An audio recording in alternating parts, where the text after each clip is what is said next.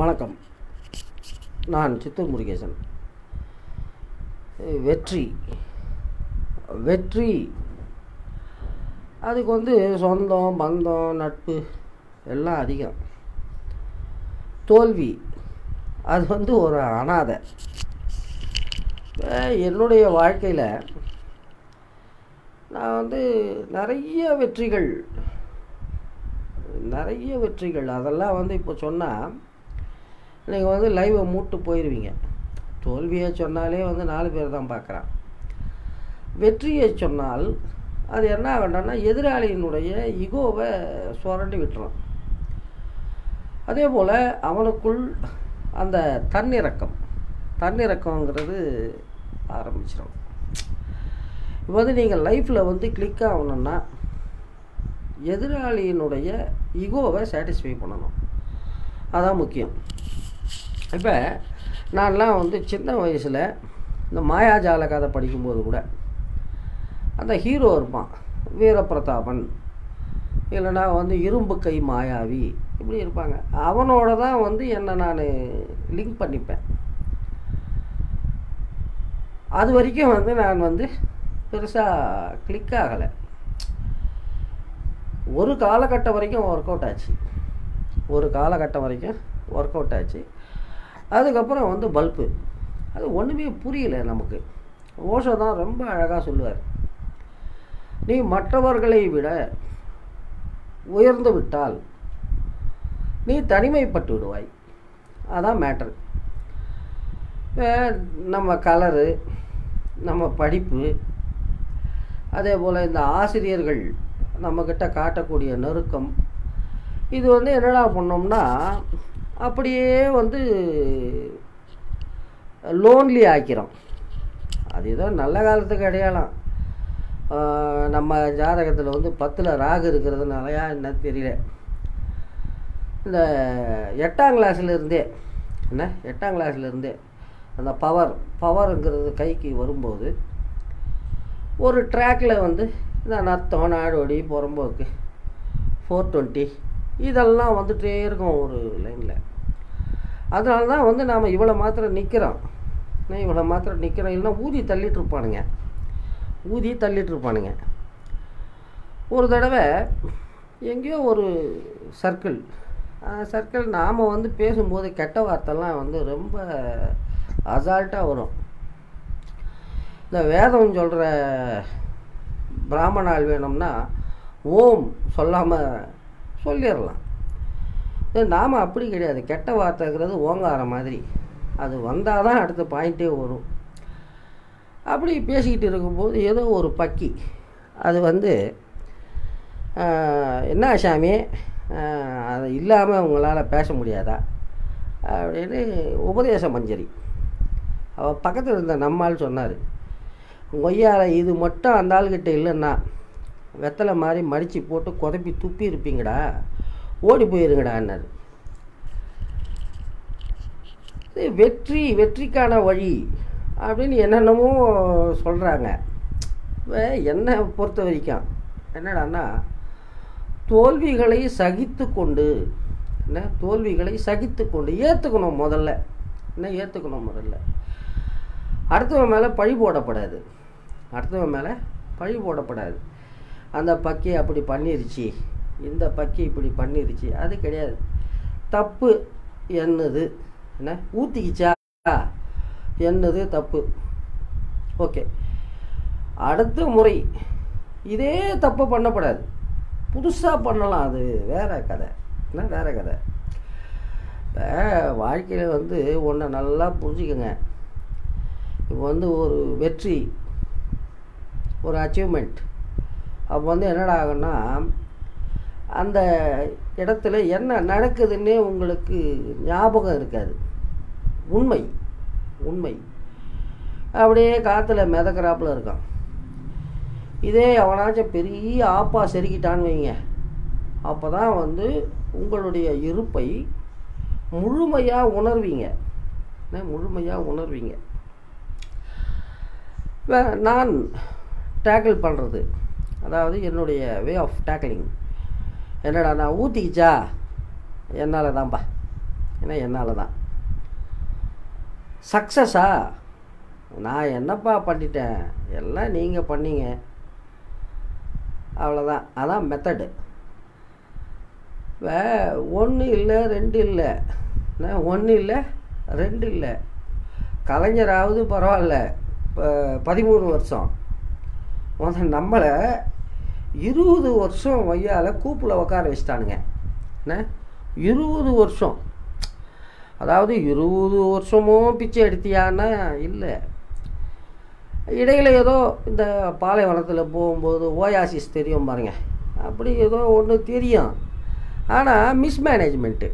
என்ன மிஸ்மேனேஜ்மெண்ட்டு 20 வருஷம். அதனால தான் நான் வந்து தில்லாக மோதுறது. என்ன தில்லாக மோதுறது. என்னடா பண்ண முடியும் உங்களால்? என்னடா பண்ண முடியும்? முருகேசன் வெப்சைட்டை வச்சு தான் பிழைக்கணும் அப்படின்னு நம்பியா எங்கள் அம்மா என்ன பெற்றா? ஃபேஸ்புக்கு இதில் ரிப்போர்ட் அடிப்பானுங்க. இருக்கட்டும் ஐயால். நான் எங்கள் அம்மா வந்து இது மார்க்கு ஃபேஸ்புக் வைப்பான், அந்த ஃபேஸ்புக்கை வச்சு பொழப்ப நடத்துவான்னு இதை நம்பியா பெற்றா? நான் நெவர். ஒரு பாயிண்ட்டை வந்து நல்லா புரிஞ்சுக்கணும். Murugesan minus every thing is equal to முருகேசனாக இருக்கணும். அப்போ தான் நான் jury. Murugesan plus any thing is equal to Murugesan. அதான் சூப்பர். என்ன அதான் சூப்பர். இந்த ஆயா ஆயிடுச்சு பாருங்கள். ஆயா வந்து அப்படி தான், எனது அரசு, எனது தலைமையிலான அரசு. ஐயா எலெக்ஷன் ஆயிடுச்சுன்னா போதும், வாத்தியார் ஃபோட்டோ ஸ்டாம்ப் சைஸுக்கு போயிடும். என்ன ஸ்டாம்ப் சைஸுக்கு போயிடும். எச்சோட அச்சிச்சின்னு வைங்களேன். இது பெண்களுக்கே உரிய வெளியில் சொல்ல முடியாத பிரச்சனைகள் காரணமாக, இல்லைன்னா வந்து முடியை இழுத்துட்டான், புடவையை அவுத்துட்டான், இது வந்து வேஸ்ட்டு. என்ன வேஸ்ட்டு? அழுகுனி ஆட்டம். அழுகுனி ஆட்டம். நீங்கள் சக்ஸஸ் ஆகணுமா? நீங்கள் சக்ஸஸ் ஆகணுமா? முயற்சி பண்ணணும்.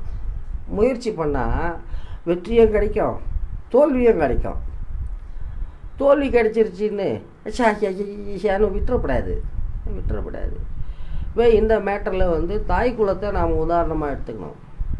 இப்போ முதல்ல சமைக்கும்போது அவனுக்கு வந்து மேலே கீழே புகை போயிருக்கான். என்ன அது அப்பனோ அண்ணனோ புருஷங்காரனோ புகை போயிருக்கான். கடுப்பில் 2 காட்டு கூட காட்டியிருப்பான். அதுக்காக எல்லா பொம்பளையும் நான் இனிமேல் சோறையே ஆக்க மாட்டேன், என்னது சோறையே ஆக்க மாட்டேன்னு ஆப்பை போட்டு வாங்கிக்க அப்படின்னு நான் சொல்கிறாங்க. இல்லை, practice makes the man perfect. எங்கள் அம்மா வந்து நான் ஸ்கூலுக்கே போக மாட்டேன். 1ஆம் கிளாஸ்லேயே ஸ்ட்ரைக்கு. நாம் ஸ்கூலுக்கு போகணுன்னா ஒன்று அம்மா வந்து கூட உக்காரணும், இல்லை பாட்டி வந்து உக்காரணும், இல்லை போக மாட்டேன். இப்போ எங்கள் அம்மாவுடைய லைஃப்பை பற்றி ஏற்கனவே சொல்லியிருக்கேன். 4 பசங்க. சித்தப்பா கல்யாணம் ஆகி வீட்டிலே இருக்கிறாரு. இதில் ஒரு அன்மேரிடு சித்தப்பா கூட இருந்தார். இதில் எங்கள் பாட்டிக்கு அக்கா பையனும் தங்கச்சி பையனும், அது ஒரு பார்ட்டி. இத்தனை ராமாயணத்தில் ஸ்கூலில் வந்து உட்கார முடியுமா? முடியாது. அதனால் எங்கள் அம்மா வந்து என்ன பண்ணுட்டான்னா, இந்த ஃப்ளோரிங் இருக்கும், ரெட் ஆக்சைடு போட்டு, அது எதுவும் போர்டு மாதிரியே இருக்கும் தரையில், அதில் தான் நமக்கு வந்து கற்றுக் கொடுக்கும் எல்லாமே. எங்கள் அம்மா கற்றுக் கொடுத்தது பலதை நான் வந்து காற்றுல விட்டுருக்கலாம். ஆனால் இந்த 2 மேட்ரு மட்டும் அப்படியே பதிஞ்சு போச்சு. என்னடான்னா, சித்திரமும் கைப்பழக்கம், செந்தமிழும் நாப்பழக்கம். இதான் எங்கள் அம்மா எனக்கு சொல்லி கொடுத்தது. சித்திரம் அதை விட்டுருங்க, என்ன அதை விட்டுருவோம். நெக்ஸ்ட்டு செந்தமிழும் நாப்பழக்கம். நான் வந்து என்ன தான் கெட்ட வார்த்தை பேசிக்கிட்டு கிடந்தாலும் இப்போ இந்த கலைஞர் 100 கவிதை தொகுப்பு பிரிண்ட் ஆகி வந்துருச்சு. அன்பகம் போகிறோம், எல்லாருக்கும் தரோம். யாரோ ஒரு ஜூரி, அண்ணே சூப்பராக இருக்குண்ணே, ஒரு 10 நிமிஷத்தில் இதை மைக்கில் படிங்கினேன்னா without any preparation I can manage. இதே மாதிரி என்ன பஞ்சாயத்து தர லோக்கலுக்கு இறங்குறோம், என்ன தர லோக்கலுக்கு இறங்குறோம். இதெல்லாம் வந்து என்னடான்னா ஃபிட்டஸ்ட் ஆஃப் தி சர்வைவல். இப்போ மாறும் சூழல்களுக்கு ஏற்ப நம்மை மாற்றி அமைத்து கொள்ளணும், அதான் வெற்றி. இப்போ வாத்தியார் அதான் 13 வருஷம் இருந்தார். 13 வருஷம் உக்காந்துக்கிட்டு பல்பொடி கொடுக்குறேன், செருப்பு கொடுக்குறேன், சோறு கொடுக்குறேன் அப்படின்னு சீனா போட்டார். என்ன சீனா போட்டார். மக்களுடைய மைண்ட் செட்டு மாறி போச்சு. கலைஞர் என்ன பண்ணார், மாறி வரும் காலச்சூழலுக்கு ஏற்ப அவரும் மாறினார். என்ன அவரும் மாறினார். நீங்கள் வந்து கலைஞர் அறிமுகம் செய்த ஆரம்ப கால திட்டங்களை பார்த்தீங்கன்னா கண்ணொளி திட்டம், குடிசை ஒழிப்பு, அதே போல் இந்த தொழுநோய் பிச்சைக்காரர்கள் விடுதி, அதாவது வந்து ஸ்பெஷலைஸ்டு டிஃபால்ட் இருக்கிறவனுக்கு தான் உதவி, அதான் அவருடைய ஸ்டைல், அதான் வந்து சரியான நிர்வாகம். ஆனால் தொப்பியார் வந்து சுரண்டி விட்டு போயிட்டார், கலைஞரை சுரண்டி விட்டு போயிட்டார். இதில் ஒரு சைக்காலஜி நல்லா புரிஞ்சுக்கங்க. எல்லோருக்குள்ளவும் ஒரு கலைஞர் இருக்கார், எல்லோருக்குள்ளவும் ஒரு வாத்தியார் இருக்கிறார். இப்போ கலைஞருக்குள்ளவும் ஒரு வாத்தியார் இருந்திருப்பார் தானே. இப்போ அவர் வந்து முதல்ல வந்து குளித்தலையில் வந்து தேர்தலில் நிற்கிறார். அது ஏதோ ஒரு ஏரியாவில் எல்லா தாய் குலத்தினுடைய ஓட்டும் கலைஞருக்கு தான் வந்தது, எதிராளிக்கு ஒரு ஓட்டு கூட போகல. அப்போ என்ன அர்த்தம், கலைஞருக்குள்ள ஒரு வாத்தியார் இருந்திருக்கார். வாத்தியார் கலைஞரை சுரட்டி விட்டார். அதாங்க மேட்ரு. இங்கே என்னடானா அவனுக்கும் நடக்குது எனக்கு என்ன, என் அம்மாவுக்கும் நடக்குது எனக்கு என்ன. இது வந்து தப்பான ஆட்டிடியூடு. என்ன தப்பான ஆட்டிடியூடு. இப்போ ஒரு உதாரணத்துக்கு சொல்கிறேன். இந்தியாவில் 130 கோடி பாப்புலேஷன் இருக்குன்னா இந்த 130 கோடி மவனுங்க சைக்காலஜியும் எனக்குள்ளவும் இருக்குது. என்னுடைய சைக்காலஜி இந்த 130 கோடி ஜனங்களுக்குள்ளவும் இருக்குது. வசதி இருந்து கரெக்டாக வந்து சர்வே பண்ணால் ஒர்க் அவுட் பண்ணிடலாம். என்ன ஒர்க் அவுட் பண்ணிடலாம், சயின்டிஃபிக்காக ப்ரூவ் பண்ணலாம். இது வந்து என்னுடைய ஹஞ்சு. ஆனால் இது உண்மை.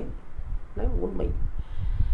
எப்போ வந்து நாம் எல்லாரையும் நம்மை போல கருதி நாம் ஒர்க் அவுட் பண்ணுறோமோ அப்போ வந்து என்னடா ஆகுதுடான்னா நம்முடைய திறமைகள் தீட்டப்படுது. திறமைகள் தீட்டப்படுது, உச்சத்துக்கு போயிடுது. இப்போ நான் நினைக்கிறது கலைஞர் வந்து இந்த சினிமாவிலேயே கடந்திருந்தார். நீங்கள் இந்த அளவுக்கெல்லாம் வந்து presence of mind, administrative skills, memory power இதெல்லாம் வந்திருக்காது. எப்போ வந்து அந்த ஆள் வந்து 4 பேருக்கு நல்லா இருக்கும், 4 பேருக்கு ஒர்க் அவுட் ஆகணும் அப்படின்னு ஆரம்பிக்கிறாரோ அங்கே வந்து என்னடா ஆகும்டான்னா இந்த இதிலெல்லாம் வரும்பார், என்னது 1000 யானை பலம்னு, அந்த பலம் வந்துடும். இந்த அளவுக்கு வந்து குஜாலாக நான் பேசுகிறதுக்கு காரணம் என்னடான்னா நீண்டகால நண்பர், நல்லா வசதியானவர் தான். அவர் ஃபோன் பண்ணி ஒரு 10 நிமிஷம் பேசினார் என்கிட்ட. எப்படியா முடியுது உன்னால், ஜோசியம் சொல்கிற, ஃபேஸ்புக்கில் சண்டை இழுக்கிற, புஸ்தகம் பப்ளிஷ் பண்ணுற, இதில் குடும்பத்தை வேறு கலையாமல் பார்த்துக்கிற, நீ பெரிய ஆளியானார். மேட்ரு ஒன்றும் கிடையாது. ஒன்றும் கிடையாது. நான் இதுக்கு முன்னே வந்து ஒரு சைக்கியாட்ரிஸ்ட்கிட்ட பேசும்போது மக்கள் பிரச்சனைகளை எப்படி அணுகிறாங்க, எப்படி அதை டேக்கிள் பண்ணுறாங்க அப்படிங்கிறத பற்றி ஒரு டிஸ்கஷன் வந்தது. அப்போ நான் சொன்னேன், பாஸ் ஒன்றும் இல்லை பாஸ், என் மைண்டு வந்து ஒரு அரசவை மாதிரி. அந்த அரசவையில் நான் வந்து சிம்மாசனத்தில் உட்காந்துருப்பேன். கீழே வந்து என்டிஆர், கலைஞர், சிரஞ்சீவி, ராஜேந்திர பிரசாத், இந்த பக்கம் நரசிம்மராவ், வாஜ்பாயி, எல்லா பார்ட்டியும் இருப்பாங்க. பிரச்சனை வரும். வந்ததுமே நான் வந்து கேட்பேன், இந்த பிரச்சனையை யார் டேக்கிள் பண்ணுறீங்க? ஃபஸ்ட்டு வந்து எம்ஜிஆர் எழுந்துக்குவார். உடனே தலைவரே நீ இதுக்கெல்லாம் சரிப்பட்டு வரமாட்டேன் உட்கார். அப்புறம் நரசிம்மராவ் எழுந்துப்பார். ஐயோயோ வேணாம் சாமி. இப்படி அதில் ஒரு கேரக்டரை வந்து நான் சூஸ் பண்ணிக்குவேன். அந்த கேரக்டர் வந்து அந்த பிரச்சனையை எப்படி டேக்கிள் பண்ணுமோ அப்படி நான் டேக்கிள் பண்ணுவேன்னு சொன்னேன். அந்த ஆள் வந்து பயந்துட்டார். சைக்கியாட்ரிஸ்ட்டு ஜோராக கை தட்டிட்டு, எப்போ நீ ஃபிசிக்கலாக வீக்கு, சைக்கலாஜிக்கலாக செம்ம ஸ்ட்ராங்காக இருக்கிறையா. ஆனால் ஒன்று, அந்த சிம்மாசனத்துலேருந்து மட்டும் நீ இறங்கின உன் கதை கந்தலாயிடும் அப்படின்னாரு. அதெல்லாம் நாம் பார்த்துக்கலாம். கொய்யால் கனவுலேயே பொய் சொல்கிற பார்ட்டி நாம். ஏன்னா கனவுலேயே பொய் சொல்லுவோம். அதெல்லாம் நடக்காது, பார்த்துக்குவோம். சரி, ரொம்ப நேரம் மொக்க போட்டாப்புல இருக்குது. ஜூட்டு விட்டுக்கிறேன். நன்றி, வணக்கம். சித்தூரிலிருந்து முருகேசன்.